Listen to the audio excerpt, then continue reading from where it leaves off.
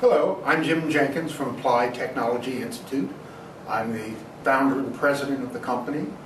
Wanted to introduce you to some video samples from our courses. These video samples are the instructors who actually teach the course, giving you a brief description of what the course is intended to cover, what's unique about the course, and then you actually get to see them present 5 or 6 slides as part of the course to get a feel for the level. In addition, many of the courses we have on our website sample slides where you may get to see 20 to 50 slides from the course so that you can get a real feel for the technical content. Typically our courses start with the fundamentals, give you enough information that you can understand design trade-offs and things, attend to design review and follow what's going on, and then go on to hit some of the advanced topics, all in typically a 3 or 4 days. Hello everyone, my name is Steve Weiss and I teach a 3-day course in Antenna Array Fundamentals for ATI. And in this course you will learn basic antenna concepts and definitions. You can expect to learn the appropriate antenna for your application and factors that affect antenna array design for different antenna systems.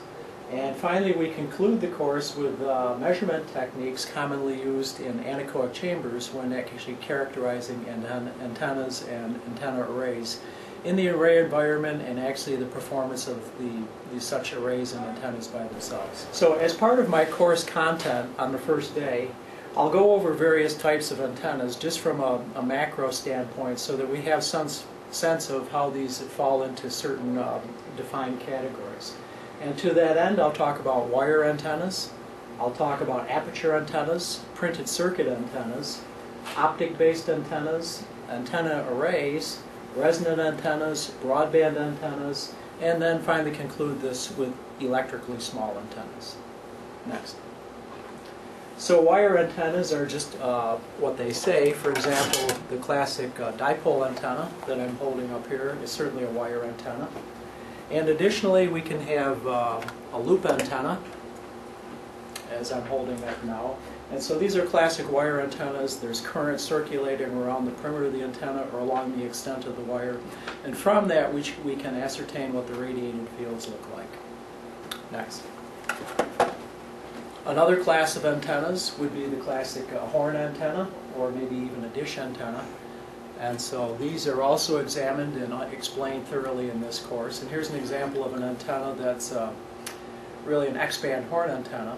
And when we talk about these antennas, we'll explain things like the bandwidth, the beam width, and maybe the application space for which they're suitable to be used.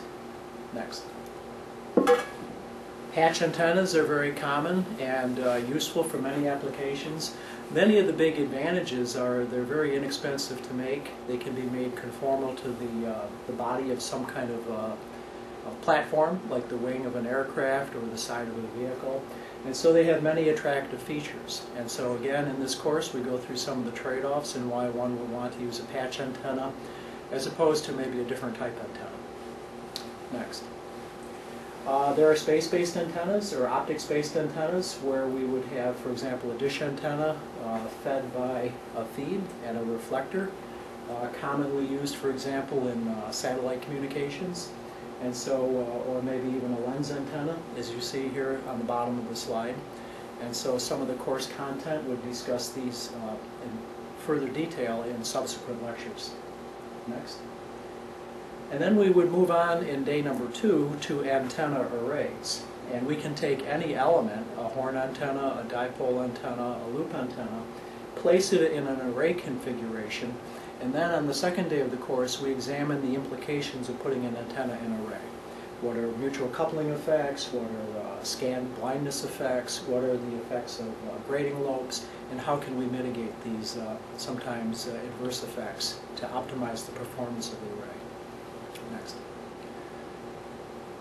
Broadly defined, there are really any antenna can be electrically small or even a resonant antenna. And if it's a resonant antenna, for example, a half-wave dipole, as I held up earlier, then the current distribution assumes like a cosine distribution over the extent of the antenna. And so these physical length is about a half a wavelength. and we can have resonant antennas, for example, a patch antenna, or even like a Yagi type array antenna. They're characterized by low to moderate gain, real input impedance, and real part being an extent that it's reasonable to connect it to a 50 ohm system, and but a fairly narrow bandwidth. Next. Broadband antennas tend to be frequency independent, and so that's a very nice feature. Here I show a spiral antenna and a log periodic dipole array. These are characterized by low to moderate gain, but the gain tends to be constant, and a real part of the input impedance is reasonable to match to. And the interesting thing about an antenna such as this is that the lower frequency, they tend to use the entire structure as the radiating mechanism. But as the frequency goes higher and higher, they tend to use less and less of the structure.